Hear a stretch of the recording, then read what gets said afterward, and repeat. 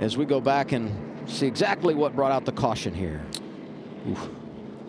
Yeah, hard to say whether if, he was getting pushed from behind or was at Poole behind behind Deegan, but she was pinching the 44 down onto the curb there, and obviously they all got together. It seemed like just ripped the nose off. That's really all the damage there was, but. Yeah, that's a tough spot, right? I mean, you see this curb, this white and red curb on the inside. That thing is like 10 inches